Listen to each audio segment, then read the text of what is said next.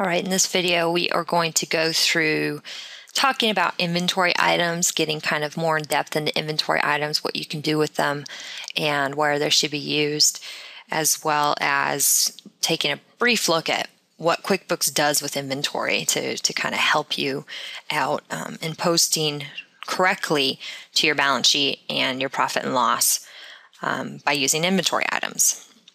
So I'm first going to go into my items list and go down here to new items and choose inventory part. Okay, once you select an inventory part, you can change it to an inventory assembly later. So if I go in here and let's just edit this item real quick, you can change it to an inventory assembly later. So if it's an end part and you later decide to buy the individual parts to do the assembly and make that part, you can change that later. But for now, we're just going to start with inventory part. Okay, so this should be the individual parts that you sell or individual parts that go into a build for you. Okay, inventory again is something that you hold for a period of time in your warehouse or on site with you, or that's in your physical possession. It's an asset to your company. When you purchase it, and we'll take a look at this a little bit, but when you purchase it, it actually raises your assets, and then when you sell it, it lowers your assets and hits cost of goods sold as well as sales. Okay, so we're going to come up with inventory part,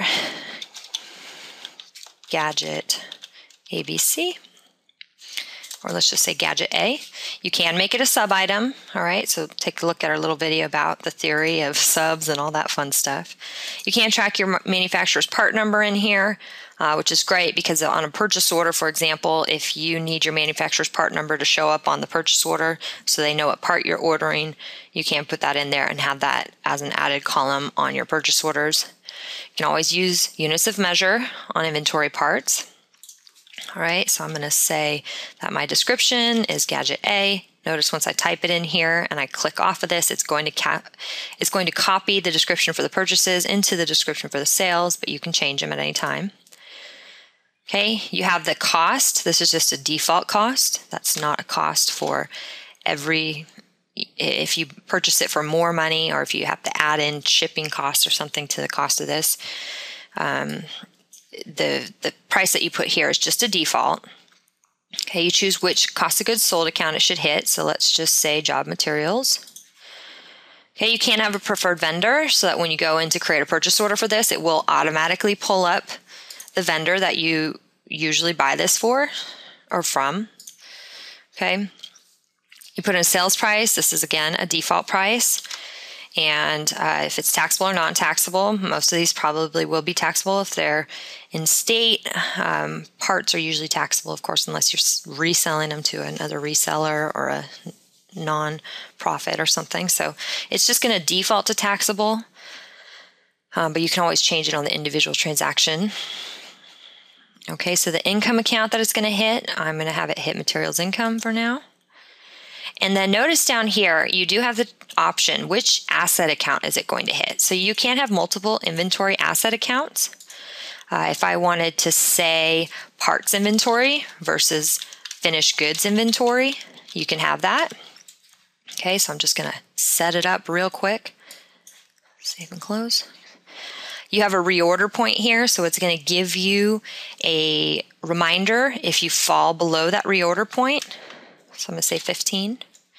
You can put the quantity that you have on hand currently in here. What that's going to do is it is going to adjust. So I put a quantity in here of 10 and I put in a value of, it automatically defaults to 15, but if I put in a value of 100, it's going to set my inventory asset up by $100, and then it's also going to make an adjusting entry for the other side of that to opening balance equity.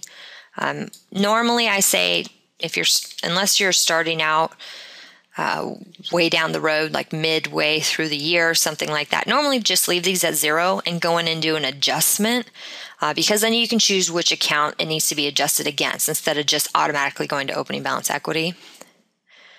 Okay, so now we're going to go ahead in here and say okay. Now I'm going to go ahead and create. So if I go to my home page, I'm going to create a sales order for that gadget. Okay, gadget A. It's telling me I don't have any on hand. That's okay because I'm going to create a purchase order for it. And they ordered, let's just say 10 of them. Okay, at a rate of $45. Again, that's a default rate. You can overwrite it right here. $450. It has all the tax going through. And I'm just going to say that this is good enough. So now we're going to go in and create the purchase order for these items. Okay. And create a purchase order for all allowed items. 10, it defaults the rate, $15 an hour. $15 per unit. So I can keep that default rate in there to send it out to my vendor. What's great about that is also too, it kind of helps you to keep track in case the vendors raise or lower their prices. So it triggers you to raise or lower your sales price. Okay, and we're just going to go ahead and say save and close here. Now notice too, when I did that purchase order, that it automatically pre-filled the vendor for me because I put in that vendor preferred vendor in the item card. Now I'm going to go ahead and receive the inventory with the bill just as a shortcut here, and it was for Daigle Lighting. It tells me I have open purchase orders. I choose the purchase order. Okay, pre-fills all the information in. I've gotten all the information pulled over from the purchase order, and I can just say save and close, or I'm going to say save first. So now take a look. When I did the purchase orders are non-posting transactions. It doesn't hit your books yet. But when I have this bill here, it's a posting transaction, so it's going to have a journal associated with it. So how does it affect my books? So let's take a look. And this is on inventory items only, of course. So I take a look at the journal for all you accountants out there. And notice here that it hits my parts inventory, and my parts inventory is it's a debit, so it's going up. Okay, and then it also hits my accounts payable because I now owe Daigle Lighting $150 for those parts. So it makes my accounts payable go up as well. One thing to consider too when you're doing this, so as soon as I enter this bill and post it, it's going to make my average cost. QuickBooks does inventory valuation on average cost, so it's going to make my average cost per unit $15 per unit. But let's just say there was some shipping involved in sending over these gadgets, maybe just $20 in shipping. So you can put a shipping expense on the next line item here, but if you have the ability to, you might want to add the cost in here, so it's a total of $170, because that'll tell you the true cost of these items. They don't just cost $15, they cost $15 plus how much it costs to get to you, right? So it costs $20 for shipping, total is $170 on the bill. So that means my cost per item was actually $17, not $15. Okay. So I'm going to go ahead and recalculate that so it goes to $170. Notice as soon as I change that, it's going to update my transaction journal here for me. Now that we have the items in, we're going to go ahead and create an invoice. Okay, it tells me I have an open sales order for this invoice. I'm going to select it, okay, and I'm going to create it for the entire sales order. Okay, it pre-fills, all the information comes across, 10 order, 10 invoice, the rate of $45. All right, and I'm going to go ahead and save this.